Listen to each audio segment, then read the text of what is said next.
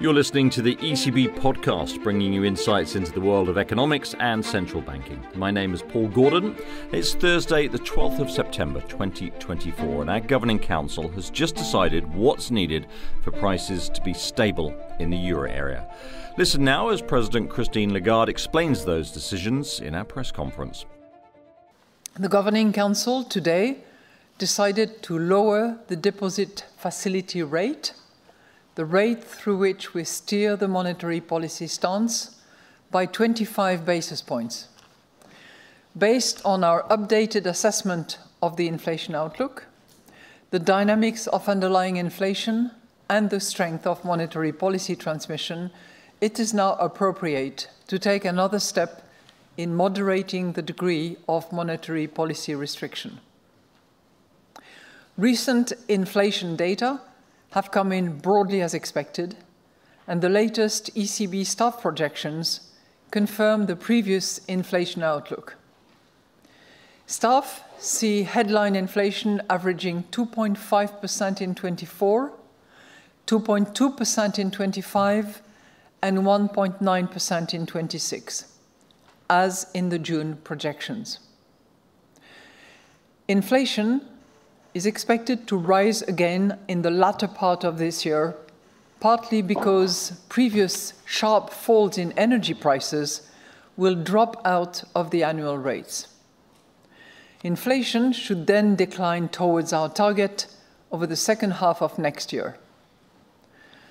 For core inflation, the projections for 24 and 25 have been revised up slightly, as services inflation has been higher than expected.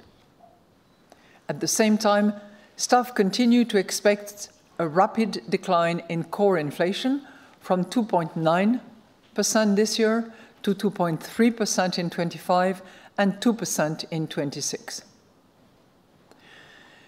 Domestic inflation remains high, as wages are still rising at an elevated pace. However, labor cost pressures are moderating, and profits are partially buffering the impact of higher wages on inflation. Financing conditions remain restrictive, and economic activity is still subdued, reflecting weak private consumption and investment. Staff project that the economy will grow by 0.8% in 24, rising to 1.3% in 25 and 1.5% in 26. This is a slight downward revision compared with the June projections, mainly owing to weaker contribution from domestic demand over the next few quarters. We are determined to ensure that inflation returns to our 2% medium-term target in a timely manner. We will keep policy rates sufficiently restrictive for as long as necessary to achieve this aim. We will continue to follow a data-dependent and meeting-by-meeting approach to determining the appropriate level and duration of restriction. In particular, our interest rate decisions will be based on our assessment of inflation outlook in light of the incoming economic and financial data, the dynamics of underlying inflation, and the strength of monetary policy transmission. We are not pre-committing to a particular rate path. The decisions taken today are set out in a press release available on our website. As announced on March 13, 2024, some changes to the operational framework for implementing monetary policy will take effect from 18th of September.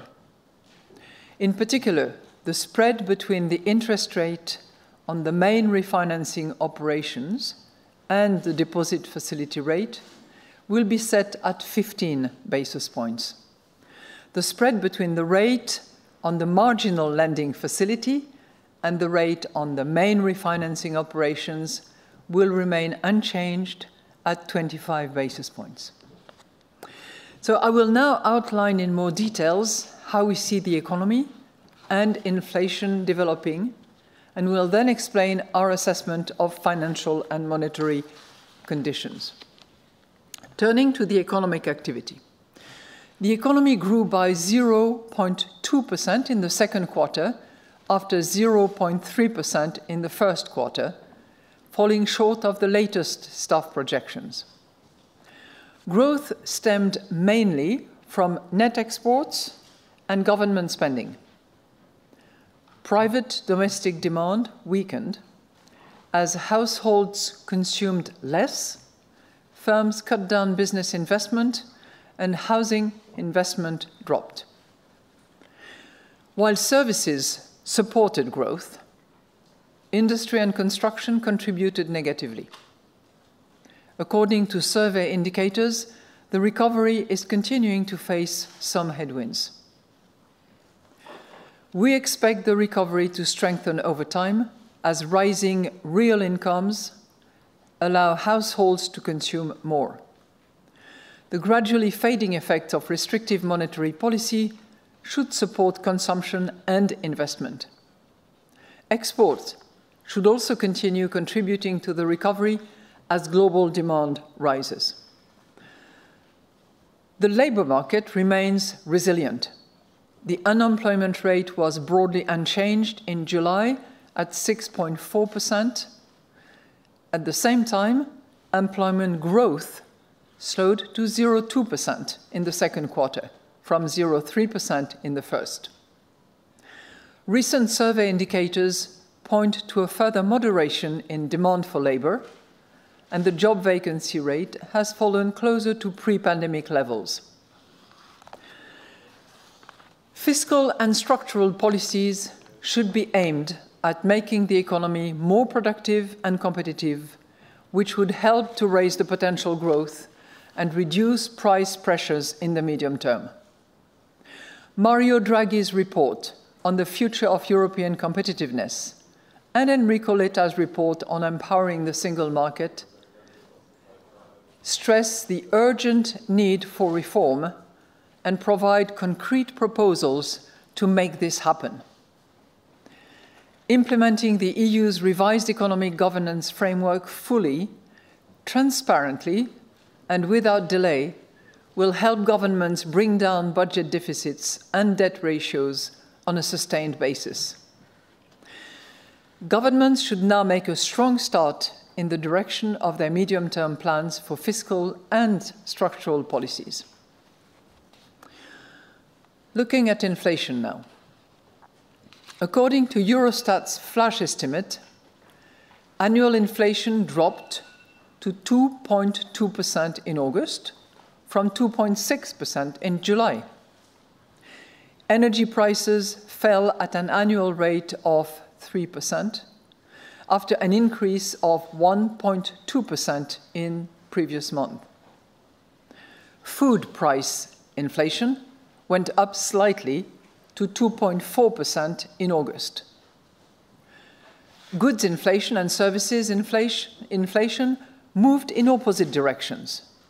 Goods inflation declined to 0.4% from 0.7% in July, while services inflation rose to 4.2% from 4%. Most measures of underlying inflation were broadly unchanged in July. Domestic inflation edged down only slightly to 4.4% from 4.5% in June, with strong price pressures coming especially from wages. Negotiated wage growth will remain high and volatile over the remainder of the year, given the significant role of one-off payments in some countries and the staggered nature of wage adjustments. At the same time, the overall growth in labour costs is moderating. The growth in compensation per employee fell further to 4.3% in the second quarter, the fourth consecutive decline, and ECB staff projected to slow markedly again next year. Despite weak productivity, unit labour costs grew less strongly in the second quarter, by 4.6%, after 5.2% in the first quarter. Staff expect unit labour cost growth to continue declining over the projection horizon, owing to lower wage growth and a recovery in productivity. Finally, profits are continuing to partially offset the inflationary effects of higher labour costs. The disinflation process should be supported by receding labour cost pressures and the past monetary policy tightening gradually feeding through to consumer prices. Most measures of longer-term inflation expectations stand at around 2%, and the market-based measures have fallen closer to that level since our July meeting. Let's look at our risk assessment. The risks to economic growth remain tilted to the downside. Lower demand for euro area exports, owing, for instance, to a weaker world economy, or an escalation in trade tensions between major economies, would weigh on euro area growth. Russia's unjustified war against Ukraine and the tragic conflict in the Middle East are major sources of geopolitical risk. This may result in firms and households becoming less confident about the future and global trade being disrupted. Growth could also be lower if the lagged effects of monetary policy tightening turn out stronger than expected. But growth could be higher if inflation comes down more quickly than expected and rising confidence and real incomes mean that spending increases by more than anticipated, or if the world economy grows more strongly than expected. Inflation could turn out higher than anticipated if wages or profits increase by more than expected. Upside risks to inflation also stem from the heightened geopolitical tensions, which could push energy prices and freight costs higher in the near term and disrupt global trade. Moreover, extreme weather events and the unfolding climate crisis more broadly could drive up food prices. By contrast, inflation may surprise on the downside if monetary policy dampens demand more than expected, or if the economic environment in the rest of the world worsens unexpectedly. Financial and monetary conditions. Market interest rates have declined markedly since our July meeting, mostly owing to weaker outlook for global growth and reduced concerns about inflation pressures. Tensions in global markets over the summer led to a temporary tightening of financial conditions in the riskier market segments. Overall, financing costs remain restrictive as our past policy rate increases continue to work their way through the transmission chain. The average interest rates on new loans to firms and on new mortgages stayed high in July at 5.1% and 3.8% respectively. Credit growth remains sluggish amid weak demand.